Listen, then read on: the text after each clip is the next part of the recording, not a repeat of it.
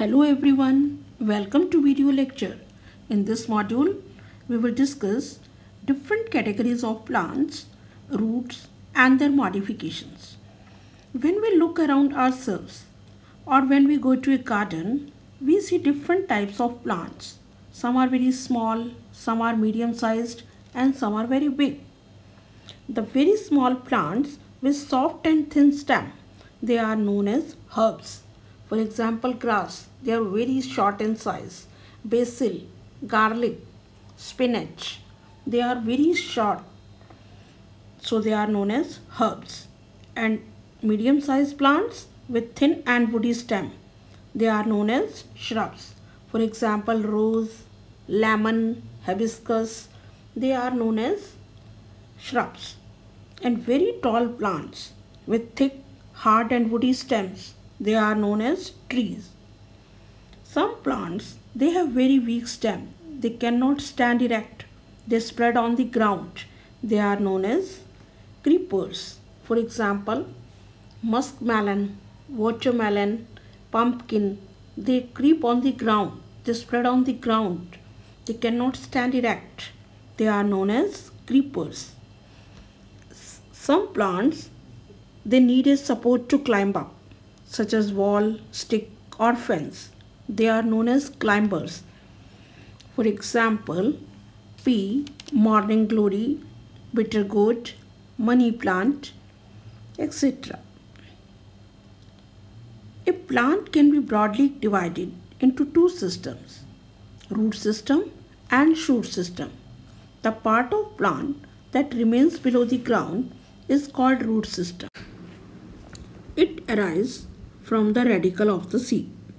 Now, the functions of stem. It fixes the plant to the soil very firmly. It absorbs water and minerals. It translocates water and minerals to the stem. In some plants, the roots store food also. Roots are of two types, taproot and fibrous root. Taproot, it is the main root that grows from the base of the stem. This root is broad at the top and narrow at the bottom, and smaller roots are called lateral roots that grow from the main root. And fibrous root, there is no main root. It has number of thin hair-like roots that grow from the base of the stem. Plants such as grass, maize, wheat, rice, they have fibrous roots. In taproot, there are different types of taproot modifications. First of all, storage. In certain plants, roots become fleshy, thick and spongy. They store food prepared by the leaves. For example, in carrot, turnip, radish, sweet potato, they become swollen and fleshy. They store food. And in some plants, they provide extra support to the plant. In plants like banyan tree, extra roots arise from the stem and the branches.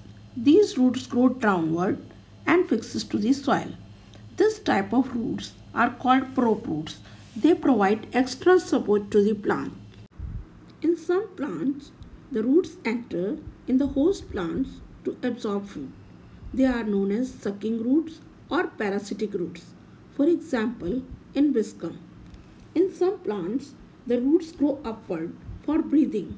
They are known as respiratory form. For example, rhizophora and haritia. Climbing roots. Aerial roots help the plants to attach to the support.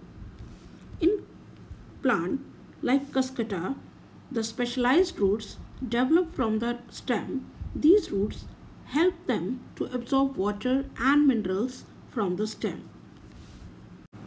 In plants like sweet potato, dahlia, bamboo, parts of plants give rise to new plants, and these young plants grow to become mature plants.